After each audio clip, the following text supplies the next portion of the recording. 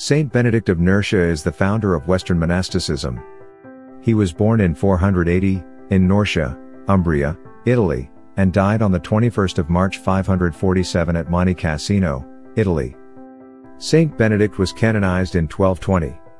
He is the patron saint, against poison, against witchcraft, cavers, civil engineers, coppersmiths, dying people, erysipelas, Europe, farmers, fever, gallstones, inflammatory diseases, Italian architects, kidney disease, monks, nettle rash, school children, servants who have broken their master's belongings, speleologists, spelunkers, and temptations. The life of Benedict of Nursia is contained in the second book of St. Gregory's Dialogues. Benedict was the son of a Roman noble of Nursia, a small town. He was a twin to his sister Scholastica. His boyhood was spent in Rome, where he lived with his parents and attended the schools until he had reached his higher studies. Then, giving over his books, and forsaking his father's house and wealth, with a mind only to serve God, he departed Rome during his late teen years. He settled down to live in Infide, near a church dedicated to St. Peter, in some kind of association with a company of virtuous men who were in sympathy with his feelings and his views of life. Infide is in the Sembrusini Mountains, about 40 miles from Rome.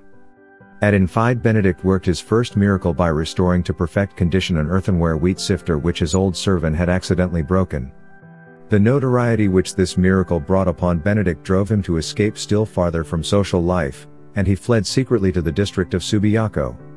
He now was determined to be poor and to live by his own work. For God's sake he deliberately chose the hardships of life and the weariness of labor. On his way from Infide, Benedict met a monk, Romanus, and discussed with him why he was in Subiaco, and Romanus gave him the monk's habit. By his advice Benedict became a hermit and for 3 years, unknown to men. The monk visited Benedict frequently, and on fixed days brought him food. Upon the death of the abbot of a monastery in the neighborhood, the community came to him and begged him to become its abbot. Benedict was acquainted with the life and discipline of the monastery, and gave his consent.